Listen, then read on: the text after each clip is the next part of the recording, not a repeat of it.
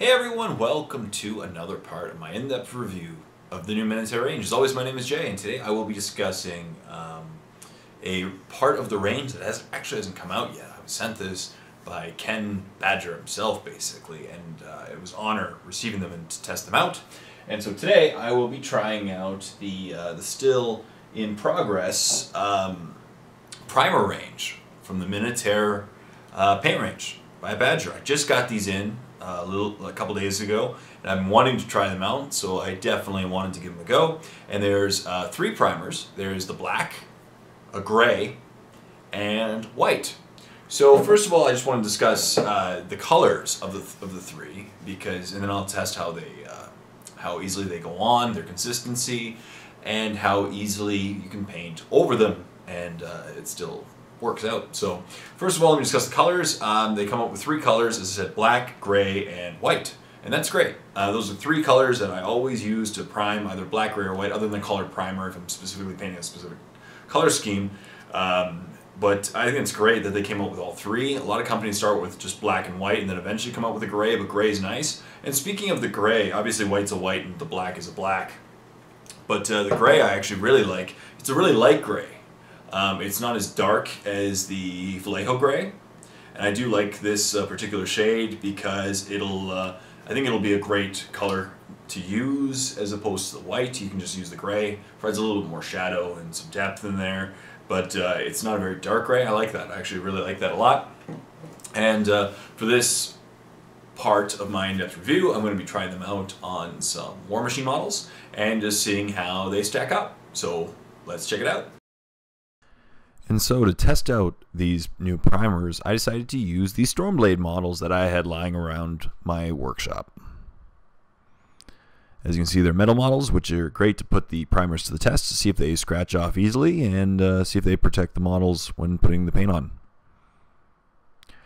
So for each paint, I just took it straight from the pot and put it in to my airbrush and tried to use it then.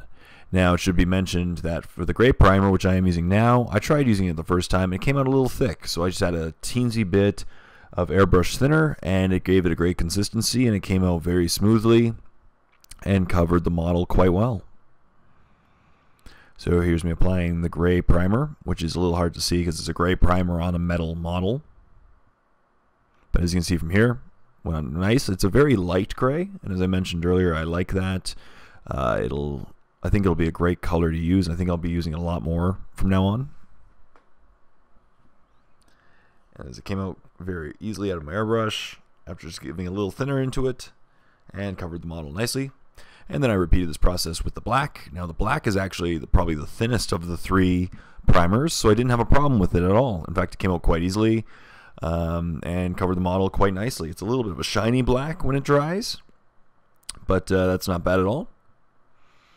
As you can see, covered the model quite nicely.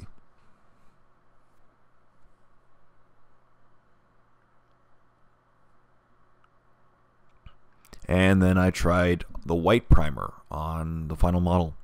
And once again, came out very nicely. I didn't need to thin it down whatsoever. It was just nice and gave great coverage over the model.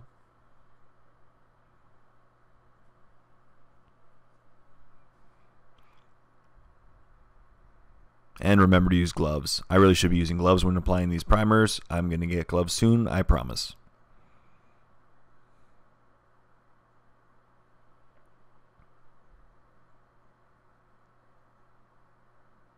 And here's what they look like after the application of primer. As you can see, they all went well and they all dried.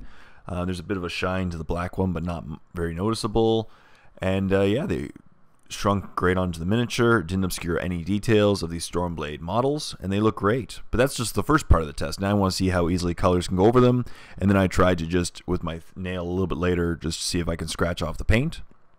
So for each one, I applied a Signar base coat, but it's covering all of it, and then at a 45-degree angle, I applied Signar highlight, and then on top of them, from just above, I applied a 1-to-1 mix of Signar highlight and the Snow White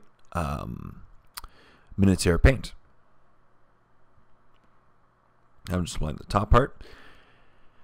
And I'll show you what they look like afterwards. And as I said, I just tried to see how easily they scratch. And actually, all three withstood very well. They didn't scratch very easily at all. And as you can see here, the paint went over them very easily. Actually, stayed very true. You can barely tell the difference between the black, the gray, and the white. The gray and the white one are slightly lighter, but it's very hard to notice the difference between them. So they all turned out very nicely, and they provided a great surface for the paint. So, as you can see, they went on very smoothly.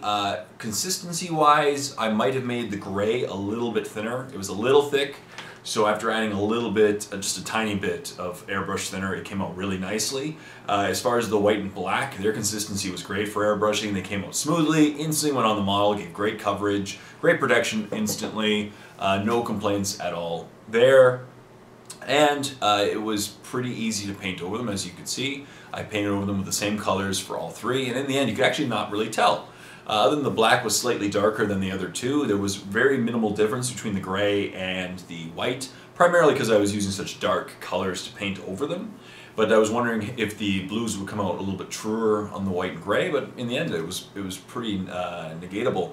So yeah, I really enjoyed using these primers. I'm going to use them a lot more. Definitely, they were great. No complaints really. I had maybe just the gray primer a little bit thinner, but no complaints. With being an airbrush user, these are great. I'd highly recommend them when they come out, and I'll be definitely sending the results of this in-depth review. Maybe if you're out there watching Badger, you'll see this, but I love them.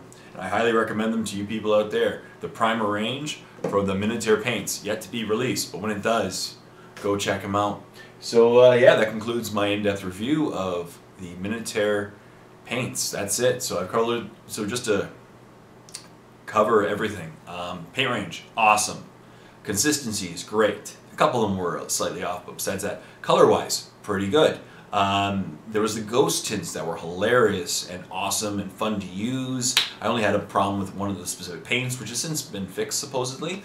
Varnishes, the varnishes were a little bit off, I found. The gloss was a good gloss, the satin was actually a gloss, and the matte was a satin. But besides that, you know, no, that was pretty much the only major problems I had with the paint range altogether. But, and then the primers. The primers are awesome. So definitely check out the Minitaire line. Go to www.minitaire.com for more information on this paint range. It's awesome. I highly recommend it if you're an airbrush user like me. And yeah, please like the video, comment in the comment section down below, and subscribe to my channel if you already haven't done so. It really does help a lot. Until next time, this is Jay saying, happy painting, everyone.